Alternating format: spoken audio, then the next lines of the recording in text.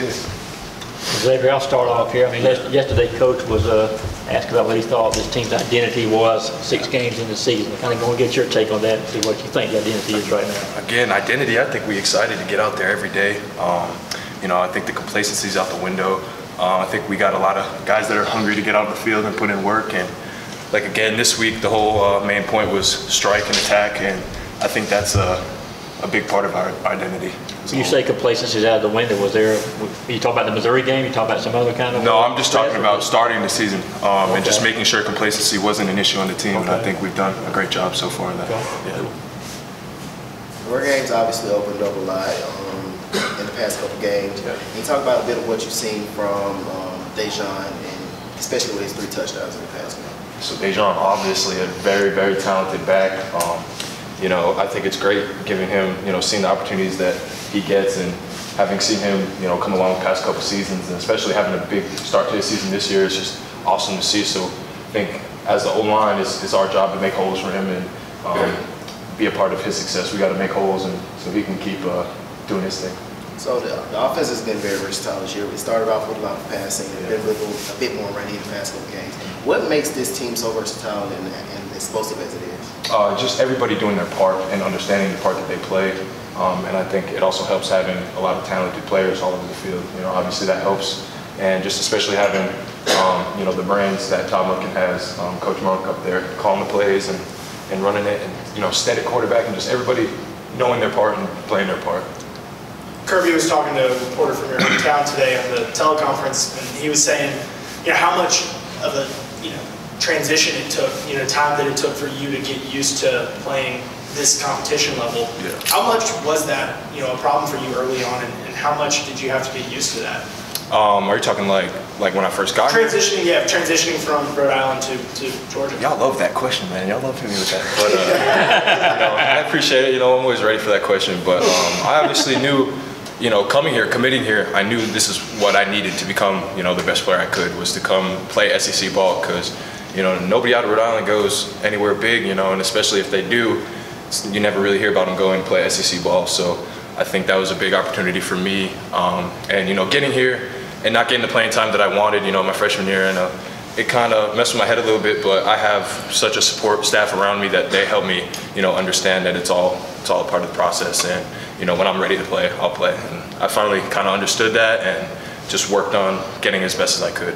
Now that you are getting that playing time that you want, that you are playing, you know, how much more comfortable have you grown in the last 6 games, you know, up to this point in the season? Yeah, you know, we have a great O-line, and I think that helps, especially having, you know, Stetson back there, and just, like I said, just having everybody around me doing their part. And if I can continue to do my part, that's all that matters to me. Happy. I got a little bit of a different question for you. Just what are your views of Coach Smart? And when I say that, I wonder, I'm glad you laugh already. You know, just your interactions with him. And it seems like he has a personal relationship with pretty much everybody on this team. I hear that people can text him and those kind of things. But the grind, you know, of the season and the energy that he brings day to day. What's your view of him and the coaches and how they handle that kind of daily obligation to you guys? So I love Coach Smart, first off. Let me get that out of the way. Love Coach Smart to death. But, you know, like you said, you can text him. He's very personal with individual players. And, you know, that's something I've noticed over the past 4 years, is just how personal he can be. But at the same time, once we get into practice, he can flip that switch. And, you know, if he needs to light a fire under you, he can do that. And at the end of the day, I think that helps, you know, the overall camaraderie of the team and everybody. So I think he's just a great mentor, great coach, and a great person overall. You've had 3 offensive line coaches in your time here. How much has having that relationship with Kirby sort of helped foster your stability here at Georgia? A lot. I think I needed it, which is a great thing.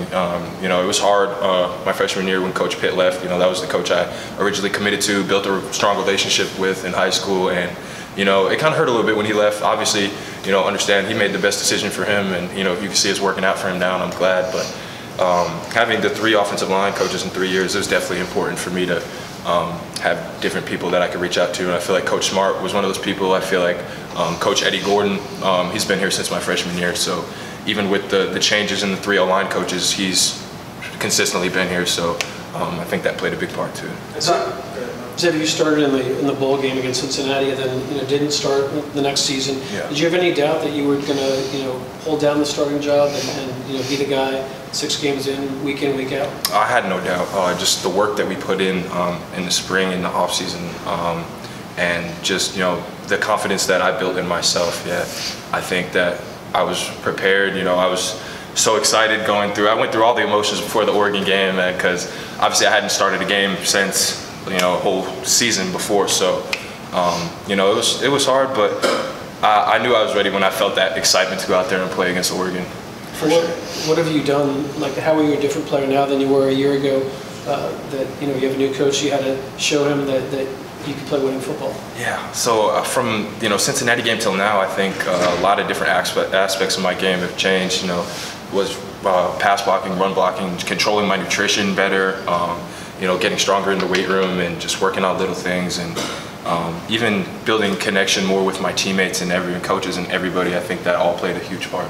We talked to Cedric after the Missouri game. He said offensive line really figured some stuff out there in the fourth quarter. Then you obviously take that and run for 300 yards against Auburn. What do you think it was in that Missouri game that sort of, you guys, I don't want to say flipped the switch, but started figuring things out, turning things around, and really opening up things on the ground game? Yeah, I just think we focused on our identity. Like I said, I don't like to think too much back on the Missouri game. We're get ready to play a really talented Vanderbilt team, so I think we're more focused on Vandy right now.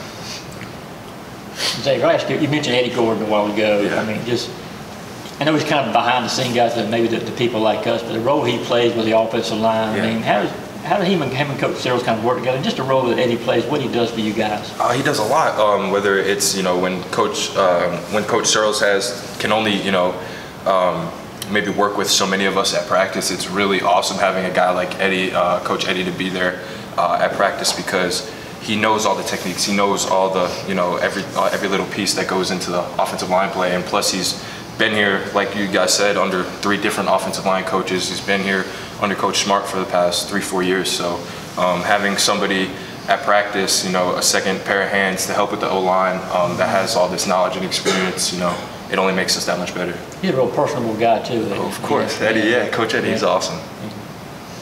Will you be able to get home during the off week?